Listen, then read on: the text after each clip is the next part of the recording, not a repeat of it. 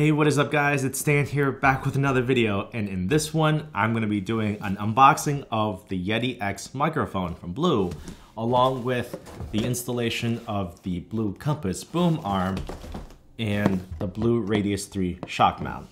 And what I'll do is get it all installed together, show you the process, show you the steps, and give you my first impressions of this whole setup.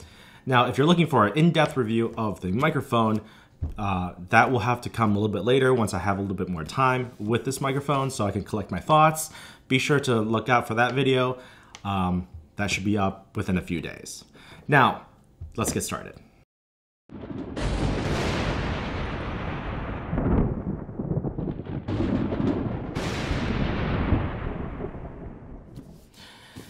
Again, this is the Yeti X from Blue. Now, Blue microphones don't need any introductions. Yeti microphones, USB microphones, have been around for the better part of a decade. They're very well known for the sound signature, the sound quality, and its price and ease of use. But the Yeti X, what I've got here, is actually the latest and greatest in the Yeti lineup. Out of the box here, you can see we have a quick start guide that tells you all of the basic functions of how to change the volume, change the gain, and the metering and the different options and the different setup modes for this. So we'll take another look at that once we get this thing out of the box.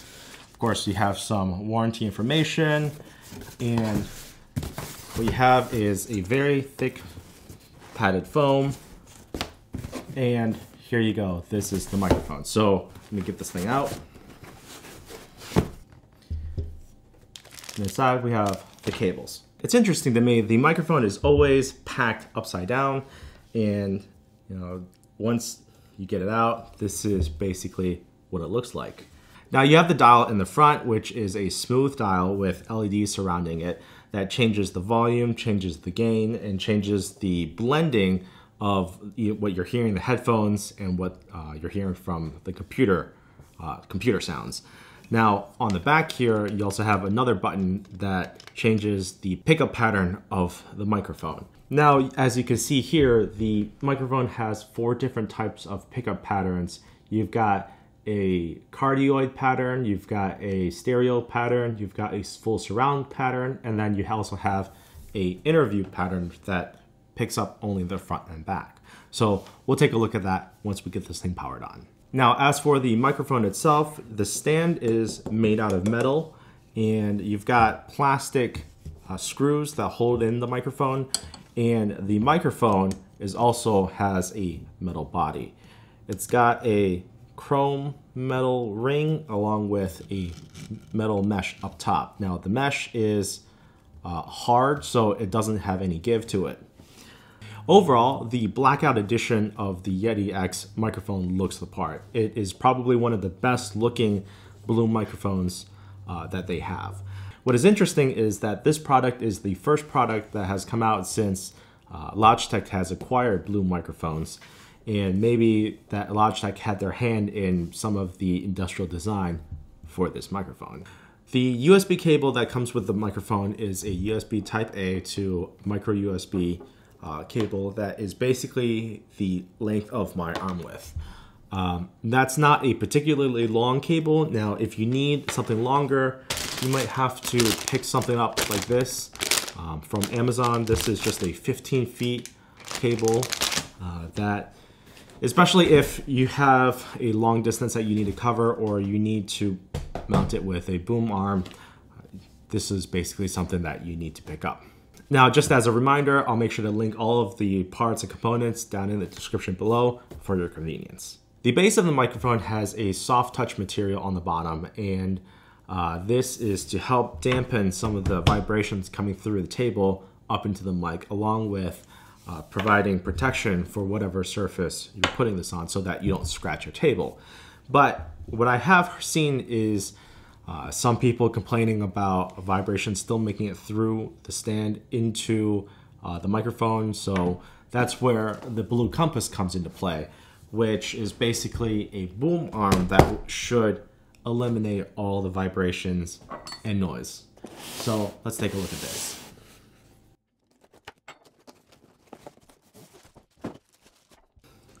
Originally, when I was looking for boom arm mics, I actually looked at the Shure PSA-1, which is another very popular arm. But in the end, I decided to pick this up because of two main things. The first one is the channel in the middle that you can run your cable through, where you can hide your cable so that it's less visible. And the second is this is a full aluminum arm that seems just a little bit more premium than the Rode PSA-1. What you have here is the arm, and it's completely straight. It's not folded up like the PSA-1. And here you have the base for this mount. This base here, the bracket is metal, but this seems to be hard plastics. It looks to be a relatively thick plastic, and same material on the bottom of the arm. Now the arm itself, as I said, is made out of aluminum, and you do have plastic hinges here. The arm simply clamps to the table, and you have the arm that basically just slots right in, and it should be ready to go once you get your microphone mounted at the other end.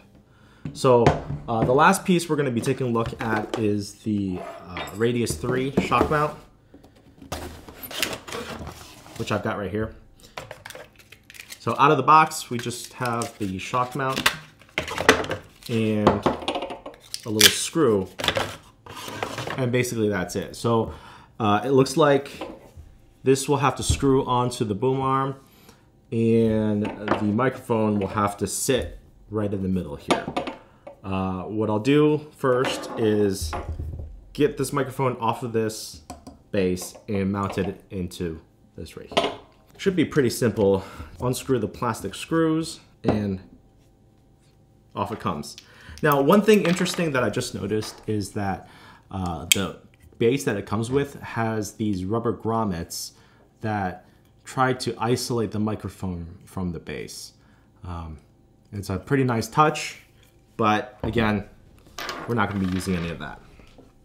So this right here, this is the Radius 3, and the way it works is basically you have the mount, the microphone sitting in the middle, and it's suspended by these elastic cord or rope or string, whatever you want to call this. It just sits in the middle, and it's the only thing connecting it from the outside is the string that's basically woven in there. Now, out of the box on the bottom of this microphone, you can see here, if I can get this thing to focus, that there is a hole, 5/8 inch hole with a rubber grommet inside. You can take that out, and that's where this screws right in. So I guess this is a dumb question, but I'm not really sure which way this microphone sits in here. Interestingly enough, there's actually no manual for, okay, see, I was gonna say there's no manual for the shock mount, the Radius shock mount, but here you go. It's so simple that all you need is one picture for how to install this thing, and as you can see, that thing in the middle basically is on the top side. So that's basically it. All right, now let me get all of this out of the way and try to get this thing mounted to the table. All right, so this is the base. The base, again, plastic, metal, the screw is metal, and this part right here is also metal. There is a little squishy rubber stop on the inside, so it won't scratch your table. But basically all it does is it just sits here and you clamp it in, and then you could put in your boom arm mic. Now initially I wanted to actually drill a hole in the table. There is a bushing where you can buy from Blue that if you drill a hole and you can put in this bushing, and then you could put in the boom arm through the hole in the table. But my wife said I wasn't allowed to drill the hole in this table. So, and I didn't really want to clamp the microphone on the edge of the table because that kind of gets in the way. I had a brilliant idea where, since this table is actually made of two pieces, you can see here there is a crack right down the middle, all the way down the middle. I'm thinking to myself here, if I disassemble this table so I can move this aside, I can potentially slide this clamp right into the middle here. So hopefully I can get it to sit basically right here and have that boom arm mic so that I can reposition it a little bit closer so that I don't have to clamp go to the sides. And this table is very long. This is like a 92-inch table. If I clamp it on the side way over there, I'm not going to be able to get it all the way over here. So enough talking. I'm going to have to disassemble this table and try to get this mount right here. And if that didn't make any sense to you, you can take a look and I'm sure it'll make a little bit more sense once I get it done. All right, now everything is assembled and back together again, and the arm is mounted in this crevice. Again, this crevice is about 4 millimeters, maybe 5 millimeters wide, and the metal bar is basically the width of this crevice right here. Now, what is interesting is that if you had a wall right here, for example, this entire mount is able to sit on the other side, and it's basically, you can have it flush up against the wall if you need. So for example, if you were to mount this on the far side of the table and you had a wall on the far side, you could have it basically right up against the wall, the table right up against the wall, and you wouldn't really be protruding much. Like I said, 4 to 5 millimeters at most. Now, this is probably the most ideal location because once I get this all tuned up and ready to go, you see you'll have the microphone right here, and I could really position it however I want. And you can see here, without it being adjusted, this is very, very tough tension, stiff tension, and it just springs right back up. So from here, I've also put my wire in and made sure that I got this wire in here before I reassemble the table back together. I'm going to be able to get that hidden away in this line, in this channel right here. This channel basically has these tabs where you just basically lift and you can hide the wire into it. So I'll be doing that right now. And just like that, basically everything is set up correctly. Basically I'm done. Now I do think I probably need to do a little bit more adjustments with the tension. And you can see here in the sticker, it tells you that there is tension adjustments. There's a little screw on the bottom here where you can adjust the tension. I probably have to play around with that a little bit, but overall, I think it's all ready to go. What I have noticed already is that this is very easy to move. Basically, just with the push, you can swing it out and it's very, very smooth. And even the actuation and the pivoting is very quiet and very easy to lift, very easy to move around. So I could pull it right next to me and do whatever I need, and then when I'm done with it, I could just throw it out of the way, and it's out of sight, out of mind. So I'm really happy with the way this has turned out and the way it's mounted. So build quality, excellent, very premium, very nice. All that's left is to plug it in, get it installed, and maybe I'll do a little sound test for you, and we'll wrap up this video.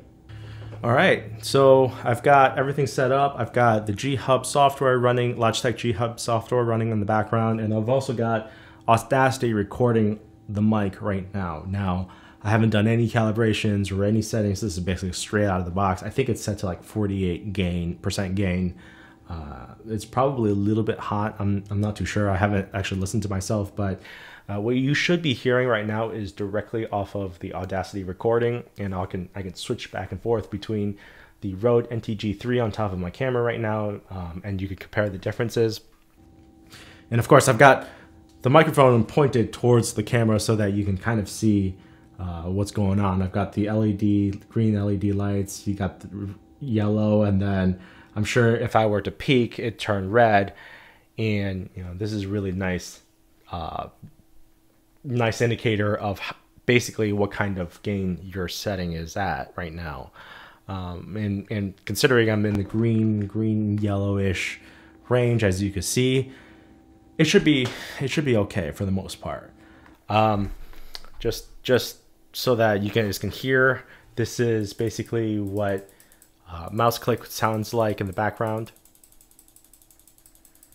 I can see that the microphone is, visibly picking it up. And then this is what the keyboard would sound like.